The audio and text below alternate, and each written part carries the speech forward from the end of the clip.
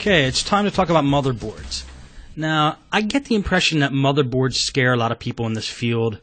You know, people don't want to deal with them or replace them or try to fix them. Or it's a little daunting to try to diagnose a motherboard. It might seem. But what I'm going to tell you is it's pretty easy. There's 4 main symptoms that could go wrong with a motherboard. And they are 1, the laptop won't power on. 2, components in the laptop are not working, malfunctioning. 3, the computer shuts down randomly. 4, the computer acts abnormally. Now we're going to go through these symptoms one by one. There could be more symptoms, but these are the ones that I found in my experiences.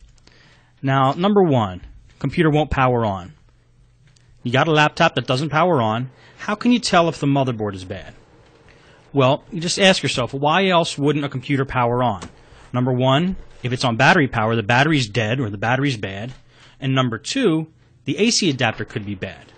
So let's rule out number 1. Pull the battery out. Keep the battery out of the computer for this test. And then take your AC adapter and check the voltage with a voltmeter. And I'm going to show you how to do that right here. Just use a regular voltmeter.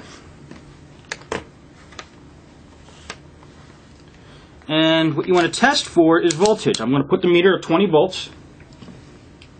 And you take the tip, the power jack tip.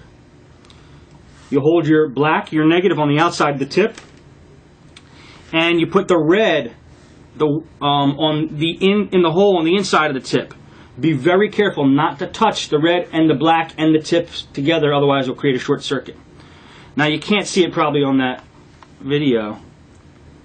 Oh, there you can. 19 volts. Just about 19 volts. So we know the power adapter works. Now just to make sure, you could take the power adapter and kind of bend it around a little bit and make sure that it's making a good connection. Let's see. I'm going to do that right now. Okay, I'm still getting 19 volts, and I'm moving the power adapter around a little bit, jiggling it around, making sure that there's no crimps in the wire. Okay. Even though I jiggle it around, it's still moving around at 19 volts. So we know the tip is good.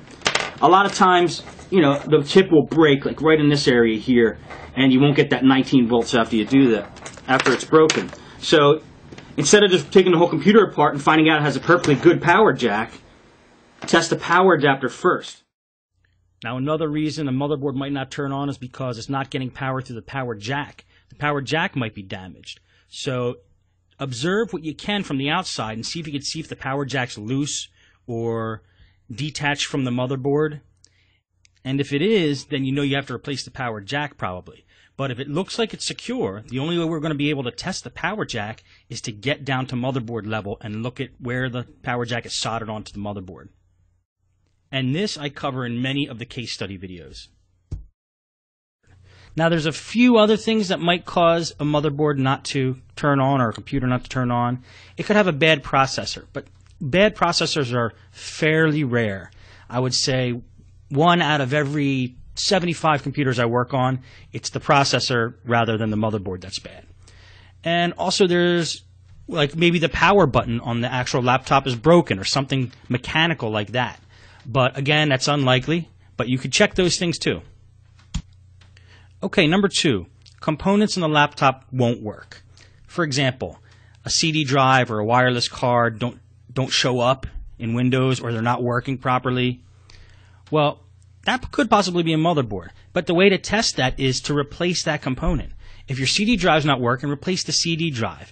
If it's still not working, maybe the CD drive controller on the motherboard is bad. I've had that happen on a couple Toshiba laptops I worked on. I bought a brand new CD drive, put them in, it's still not working, still wasn't recognized by the BIOS, and it was a bad motherboard. Now HP also had a problem with their wireless cards. But it wasn't the wireless cards that were bad, it was the actual controller on the motherboard that controls the card that was bad. I think it was positioned next to a chip that got real hot, like the graphics chip or something like that on the motherboard.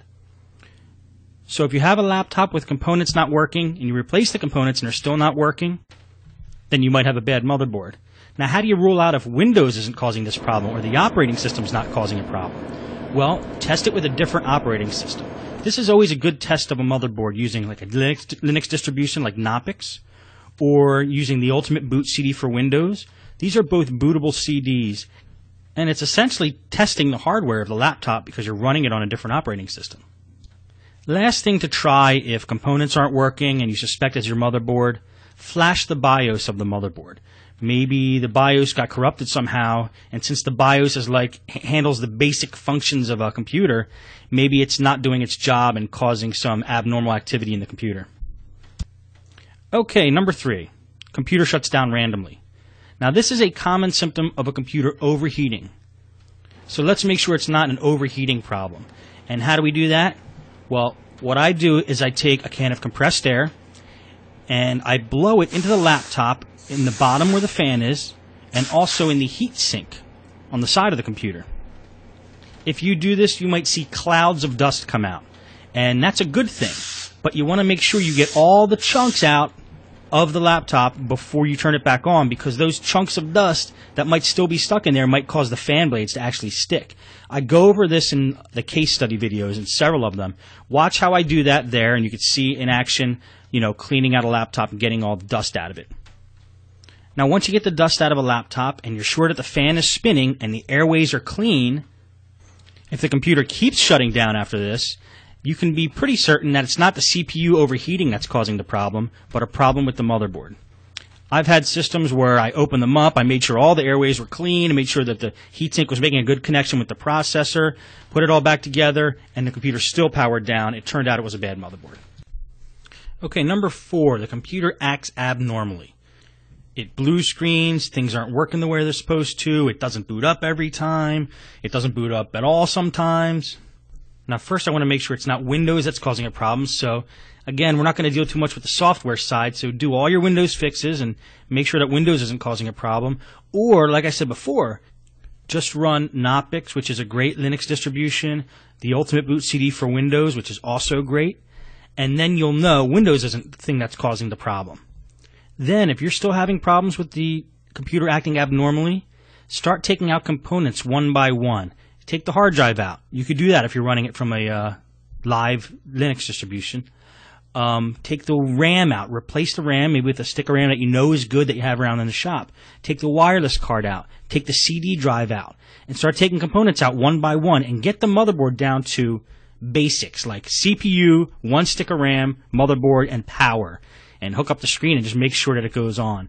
But break it down to basics so you're sure that it's not a component that's causing the problem. So once you have it all broken down to basics and you're sure Windows isn't causing a problem, then it's probably a bad motherboard. Okay, so it's a bad motherboard. Now you need to buy a motherboard. Where do I buy my motherboards? You guessed it, on eBay.